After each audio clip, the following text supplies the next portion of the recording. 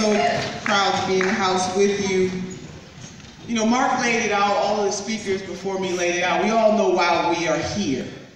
And we're really here to marshal our synergy, our resources, mental, physical, and spiritual, to make sure that we send the Honorable Jovanka Beckles to the State Assembly.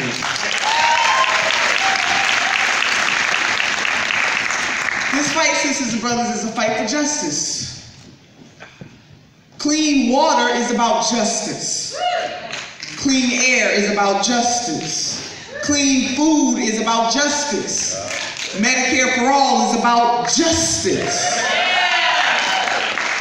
And so, in Councilwoman Beckles, what we have is a tried and true public servant. See, she don't have to make up anything about her record.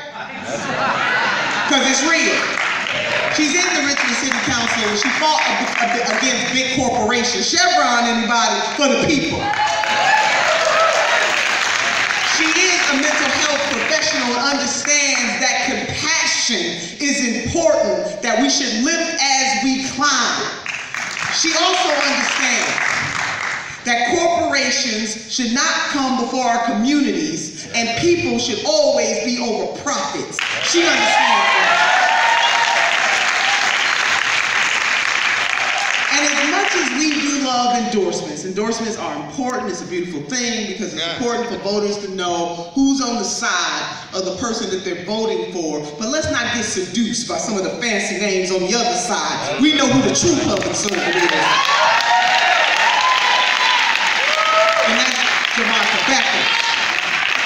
Now, we're sick and tired, in the words of Fannie Lou Hamer, being sick and tired. So sisters and brothers of the East Bay, let me say what I say all across this country. The any old blue just won't do. And we have the right blue in Jovanka Beckles, so we will not be seduced by the other side. Right. That far too often in this country with the neoliberals on the Democratic side, and we got to fight the GOP on the other side, it's time to send a real champion to the State Assembly in California.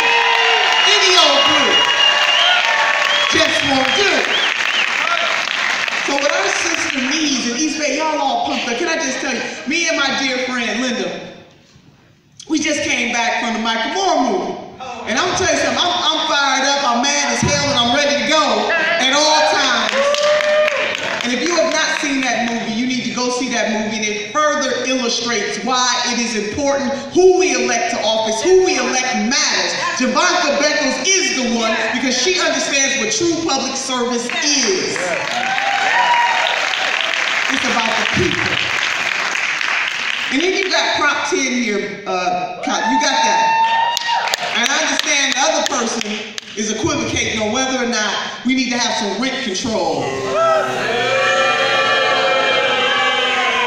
You know, as I was just in San Francisco for Sheeta People, and I was walking down the street, Eric and I gotta give Eric a shout out. He didn't know I was gonna do that. Y'all give Eric a hand clap. Our revolution. He lives right here in the Bay Area working for the National, holding it down for you all. But just walking through the streets of San Francisco, your sister city, and seeing all the homeless people on the streets. Yeah. Most people don't want to be, and even here too, but it was just really concentrated for me. Every step we took. And it broke my heart. And I'm asking myself, what in the hell, and I mean that, are the people elected to office doing for the everyday woman, man, and child of San Francisco, of Oakland, of California, of Ohio, of Washington State, of Hawaii? Besides patting their pockets and answering to their owners, their donors. Meanwhile, back at the ranch, people are suffering. Now, sisters and brothers, I've met many people all across this country, and I've never met one person who's ever said to me, Sister Turner, I want to be poor. People don't want to be poor. Everybody got hope and a dream. And so I am here to testify tonight. What you already know is that the damn system is rigged. It's rigged socially, it's rigged economically, it's rigged politically. But just as some people have rigged the system, it will take conscious-minded people of the rainbow mosaic to unrig that system. And that is what we are about, East Bay.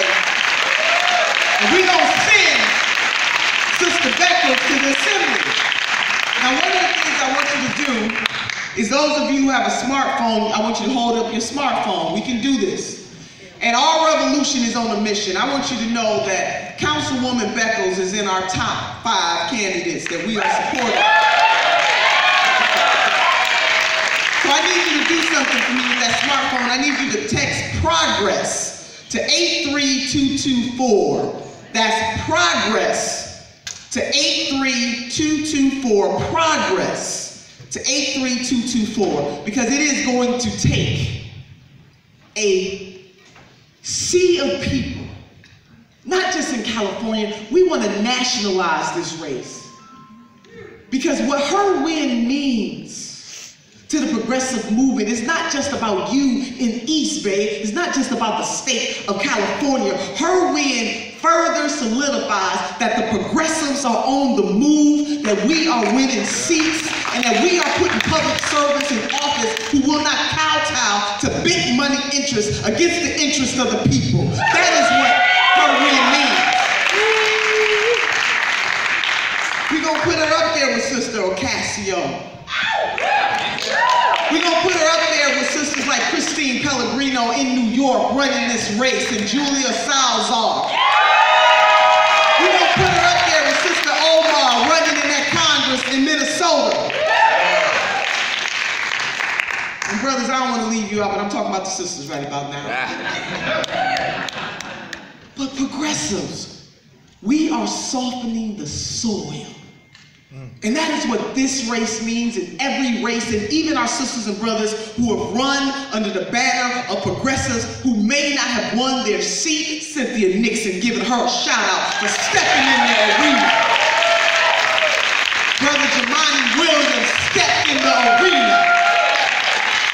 Every progressive candidate that dares to get into the arena, whether they win the seat outright or whether they just don't quite make it, what they are doing is softening the soil for the next generation of progressives to come behind them. Baby, we are on the move, and the American people are on the move with us.